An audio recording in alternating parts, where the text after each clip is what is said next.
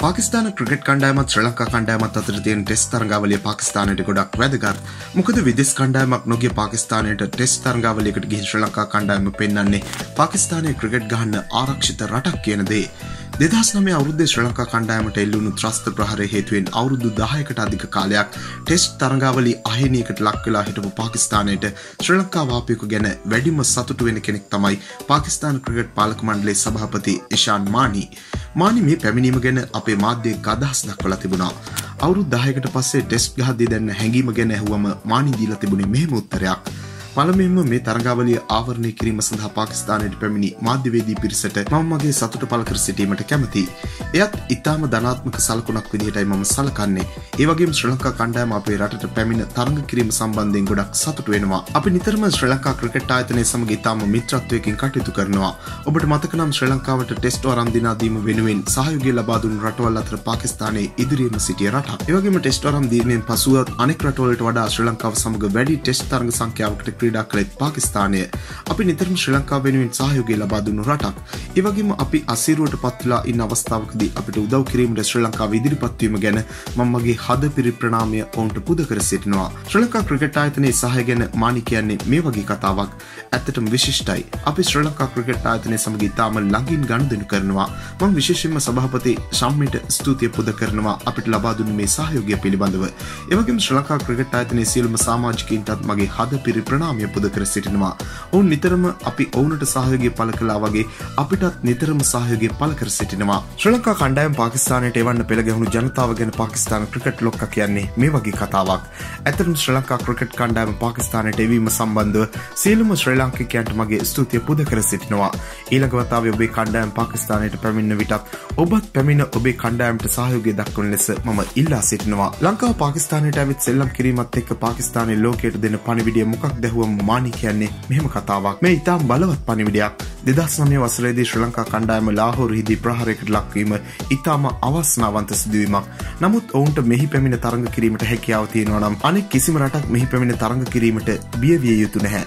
මීට වඩා බලවත් පණිවිඩයක් තව කොහෙවත් නැහැ. අන්න ඒකයි මම ශ්‍රී ලංකා කණ්ඩායමට, ශ්‍රී ලංකා ක්‍රිකට් ආයතනයට සහ ශ්‍රී ලංකා රජයටත් මගේ ස්තුතිය පුද කර සිටින්නේ. ඉදිරියේදී ශ්‍රී ලංකාව LPL තරඟාවලිය පැවැත්වුවොත් පාකිස්තාන ක්‍රීඩකයෝ තරඟාවලියට නියත වශයෙන්ම සහභාගී කරනවා කියලා තමයි මානි කියන්නේ. අනිවාර්යයෙන්ම අපේ ක්‍රීඩකීන් සහභාගී කරවන්න කියලා ශ්‍රී ලංකා ක්‍රිකට් ආයතනය අපෙන් ඉල්ලීමක් කළොත් අනිවාර්යෙන් අපේ ක්‍රීඩකයන්ව ඒ තරඟාවලියට සහභාගී කරවීමට කටයුතු කරනවා. අපේ ක්‍රීඩකීන් දැනටමත් බංග්ලාදේශය, ඕස්ට්‍රේලියාව සහ සමහර ක්‍රීඩකීන් එංගලන්තයේත් පැවැත්වෙන 20 තරඟාවලිය නියෝජනය කරනවා. අපි උන්ට ඒ අවස්ථාව නිරන්තරයෙන්ම ලබා දීමට කටයුතු කරනවා. කිව්වා වගේ ශ්‍රී ලංකා ක්‍රිකට් ආයතනයනොත් එවැනි ඉල්ලීමක් අපෙන් කළොත් අනිවාර්යෙන්ම අපේ ක්‍රීඩකීන් ඒ සඳහා එවීමට කටයුතු සලසනවා. සීමිත පන්දුවාර තරඟාවලියකට වගේම ටෙස්ට් තරඟාවලියකටත් දැන් ලංකාව පාකිස්තානයට ආවා. මේ තත්ත්වය එක්ක පාකිස්තානයේ ඉදිරි සැලසුම් ගැන පාකිස්තාන ක්‍රිකට් ලොක්කා කියන්නේ මෙහෙම කතාවක්.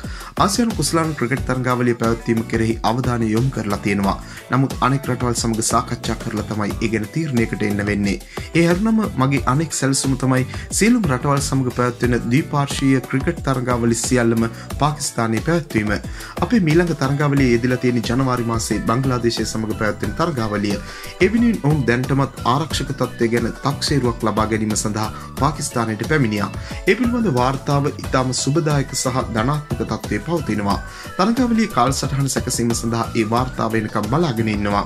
ආසියානු කුසලානය ගැන කතා කරනවා නම් අවසන් වරට පැවැත්වීමට නියමිතව තිබුණේ ඉන්දියාවේ. නමුත් ඉන්දිය ක්‍රිකට් පාලක මණ්ඩලය ඒ එක්සත් අරාබි රාජ්‍යයේ පැවැත්වීමට තීරණය කළා. ආසියානු කුසලාන තරඟාවලිය කියන්නේ වැඩි රටවල් සංඛ්‍යාවක් සහභාගී වන තරඟාවලියක්. ඒ වගේම එයට ආසියානු ක්‍රිකට් කවුන්සිලයත් සම්බන්ධ වෙනවා. ඒ හැරුණම අපේ සියලුම දේශීය තරඟාවලි පාකිස්තානයේ පවත්වනවා. ශ්‍රී ලංකාවට ආරාධනා කරද්දිම ශ්‍රී ලංකා කණ්ඩායම පැමිණි කියලා බලාපොරොත්තුවක් තිබුණා කියලා තමයි පාකිස්තාන ක්‍රිකට් සභාපතිතුමා කියන්නේ. අපි බලාපොරොත්තුෙන් හිටියා ශ්‍රී ලංකාව මෙහි පැමිණෙයි කියලා.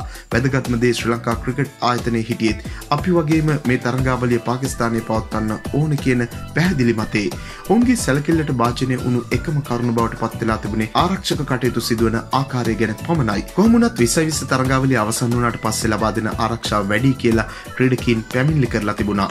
ඒකින් කියන්නේ දැන් මෙහි තත්ත්වය ටිකෙන් ටික වෙනස් වෙනවා කියන එක. ඒ බව මෙහි පැමිණ සිටින ඔබලටත් දැක් ගන්නට හැකි වෙලා තියෙනවා. ශ්‍රී ලංකාව ආවට අනෙක් රටවල් තරඟාවලියට එයිද කියන දේ විශ්වාසද කියලා ඇහුවම මානි දෙන්නේ මෙහෙම පිළිතුරක්. මෙහෙමයි කණ්ඩායමක් තරඟාවලියකට එනකොට ආරක්ෂාව ගැන පරිස්සම් වෙනවා වගේම ගොඩක් හිතනවා. නමුත් නිතර තරඟාවලි වලට පැමිණෙනවා නම් ඒ තත්ත්වෙන් ඔවුන්ට මිදිලා නිදහස් වෙන්න හැකියාව පවතිනවා. ඒ වගේම මට විශ්වාසයි බංග්ලාදේශ කණ්ඩායම ඊළඟ තරඟාවලිය සඳහා පාකිස්තානයට පැමිණෙන බව. ඒ වගේම දකුණු අප්‍රිකාවත් සමග අපි සාකච්ඡා පවත්වලා තියෙනවා. ඒ වගේම MCC ඔවුන්ගේ කණ්ඩායම පාකිස්තානයට එවීමට පොරොන්දු වෙලා තියෙනවා. සංඝකාර පෞද්ගලිකවම කිව්වා එයා ඒ කණ්ඩායමේ නායකත්වයේ දරනවා කියලා. ඔවුන්ට මේ ආකාරයෙන්ම ආරක්ෂාවක් ලබා දෙන්න අපි කටයුතු කරනවා. මේ සියල්ලත් එක්ක පසුගිය වසර 10ක කාලයට වඩා ඉදිරියේදී රටවල් මෙහි පැමිණේවි කියලා විශ්වාස කරනවා. තමන්ගේ රටේ ක්‍රිකට් ගහන්න බැරි තත්ත්වයක් තිබුණත් පාකිස්තානයේ සාර්ථකව සංවිධානය කරන පාකිස්තාන සුපර් ලීගය ගැන ක්‍රිකට් ලොක්කා කියන්නේ මෙහෙම කතාවක්. අපි දැන් මේ වසර 4ක් තිස්සේ පවත්වනු ලබනවා.